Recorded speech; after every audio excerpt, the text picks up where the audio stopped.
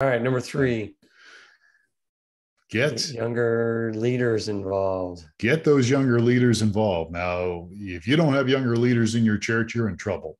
One of the things I always did when I was pastoring and involved in leadership in my churches was I looked for people that were younger than me and really tried to was aggressive in recruiting them to be involved in some aspect of ministry, because if you're not passing things on to younger people, you're going to have a church. Where there's a church here in Tucson years ago, and it was called First Baptist Church, and it was downtown by like Fifth and Sixth, and it had a nice building. And the pastor had been there. It's an old church. Had been there. And one of the pastors had been there for like 30, 40 years.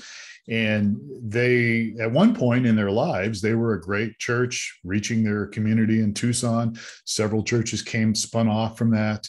And then something happened.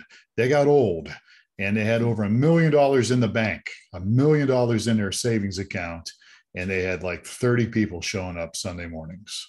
It was just, and they didn't get younger people involved, and so now the building's there, but now there's a group that's there that's really taking things kind of by the horn, so to speak, and doing really well with it. But so you want to get younger people involved. So younger people, technology, they're born into it. They're grown up with it, and look for people, even if they're not in leadership, look for some responsible young people and get them involved, maybe with the tech team, but whatever it is, get them involved in working with technology.